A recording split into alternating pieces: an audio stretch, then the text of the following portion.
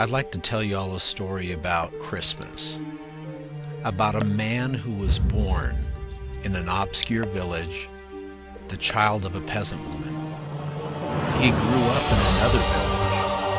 He worked in a carpenter shop until he was 30 years old.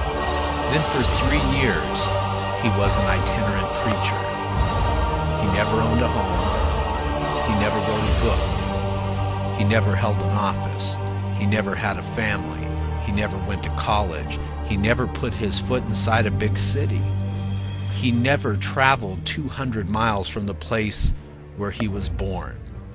He never did one of the things that usually accompany greatness. He had no credentials but himself. While still a young man, the tide of popular opinion turned against him.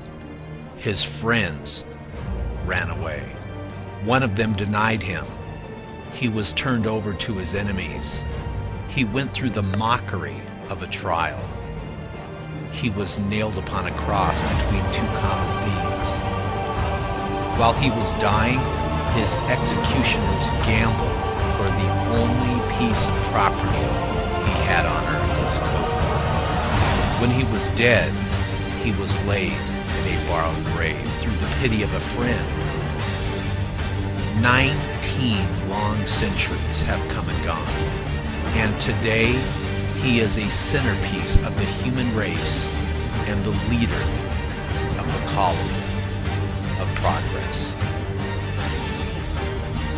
All the armies that ever marched, all the navies that were ever built, all the parliaments that ever sat, and all the kings that ever reigned put together have not affected the life of man upon this earth as powerfully as has that one solitary life of Jesus Christ.